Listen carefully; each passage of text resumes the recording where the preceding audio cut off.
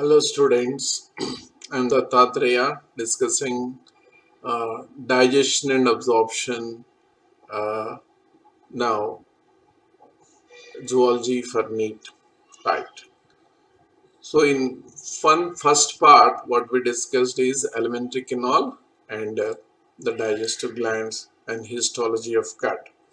Now let us see what are the various digestive juices. First, what is meant by digestion? So digestion is a mechanical and chemical breakdown. So what is a mechanical breakdown? By teeth and muscles action, there is a breakdown which can be called mechanical breakdown. Whereas by enzymatic action, there is a chemical breakdown, right? So like that, there are two types of breakdown. Now, various digestive enzymes help us in the process of digestion. Saliva contains ptyalin. What is ptyalin? It is nothing but salivary amylase, helping in digestion of polysaccharides. Remember, polysaccharides can be digested by amylase, which is present in saliva and pancreatic juice. And antibacterial enzyme called lysozyme, and of course, antibodies IgA can be also seen. Now see, gastric juice. What are the components of gastric juice? HCl, pepsinogen, prorenin, gastric lipase, uh, mucus, Casel's intrinsic factor that help in absorption of B12, which is very important for normal functioning of nervous system and maturation of RBC, right? But gastric juice is acidic, pH will be highly acidic, less than 2. Then pancreatic juice, second largest gland in the body, which contains protein digesting enzymes like trypsinogen, chymotrypsinogen, procarboxypeptidase. These are the three protein digesting. Next, carbohydrate digested by amylase. Then lipids are digested by lipase. Then nucleases, nucleic acid digesting enzymes are called nucleases, that is DNAs and RNAs. Next, intestinal juice contains enterokinase, which is activating trypsinogen to trypsin, aminopeptidase, acting on terminal peptide bonds with amino group, free amino group. Then dipeptides means two peptide bonds. Such short peptides are digested by dipeptidase to convert into amino acids. Then sucrase, maltase, lactase. Remember, all these three you can collectively call them as disaccharidases. You can call them as collectively disaccharidases. Pancreatic lipase can also be called steapsin. Pancreatic lipase can also be called steapsin. Sorry.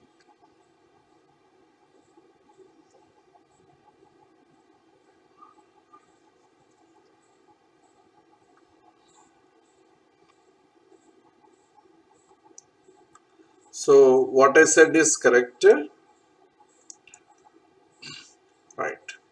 So the sucrase, maltase, so aminopeptidase, the dipeptidase,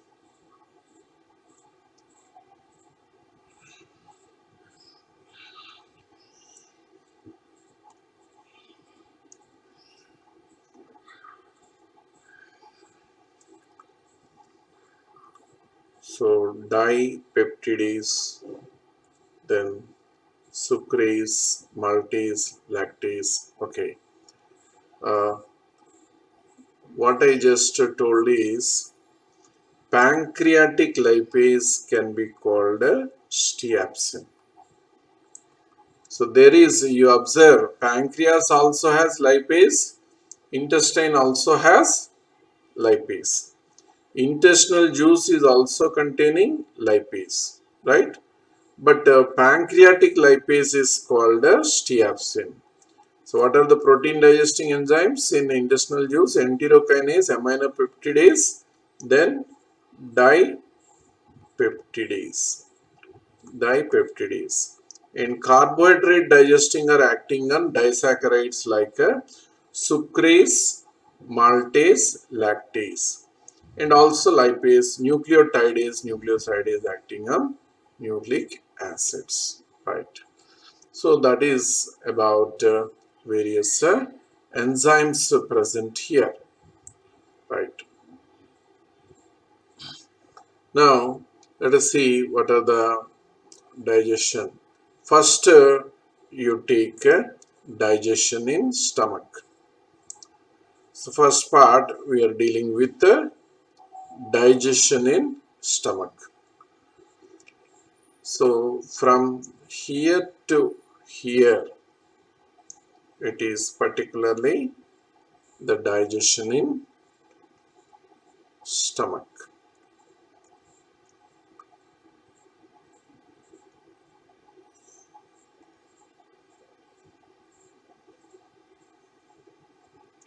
So digestion in stomach. Pepsinogen is activated to pepsin by HCl. Proteins then digested by this pepsin into smaller proteins called peptones and proteases. And inactive enzyme prorenin is activated to renin. What is the use of this inactive protein digesting enzyme? So that they don't digest the lining of gut itself. Milk contains, remember, milk has a sugar and protein. The milk protein is called casein, which can be initially digested by renin into paracasein. Under the influence of calcium, it becomes calcium paracasein and further digested by pepsin into peptones. In adults, you can't see this. Pepsin is only acting, but renin is seen in infants, right? So milk movement becomes slow and digestion is more effective. Now coming to small intestine. In small intestine, food is getting digested by three digestive juices. What are they? Bile juice, pancreatic juice, intestinal juice. Bile juice, pancreatic juice, intestinal juice, right? These three. Then, so already some digestion has been done, but now what happens in next step? The inactive trypsinogen is converted to trypsin by enterokinase. Then chymotrypsinogen is also converted to active chymotrypsin by even trypsin. Some of these enzymes can show autocatalysis. If they are active, they make others active. Thus, all protein digestion, trypsin, chymotrypsin of pancreatic juice, carboxypeptidase also pancreatic juice, and aminopeptidase of intestinal juice, dipeptidase, they convert into dipeptides and slowly digested into amino acids. So finally they get converted to amino acids. End products of protein digestion is amino acids. Now carbohydrate, partially digested acidic food found in the stomach. Stomach, what is the main substance digested? Proteins. In buccal cavity, amylase or ptyalin then digested polysaccharides or starch. Only starch can get digested in buccal cavity. In stomach, significantly some amount of proteins. Even 30% of starch can be digested by buccal cavity. But by the moment it enters stomach, the action of salivary amylase is stopped because of acidic nature. Now, this amylase is present in what? The pancreatic juice. You know that pancreatic juice has amylase, which converts polysaccharides into disaccharides. And these polysaccharides, so that same thing here continued. So proteins, dipeptides converted to amino acids. So like this. If you see all pancreatic enzymes, first it is like this. So fats converted diglycerides into monoglycerides, polysaccharides converted to disaccharides, whereas DNAs, RNAs convert them into nucleotides, but later action by intestinal juice.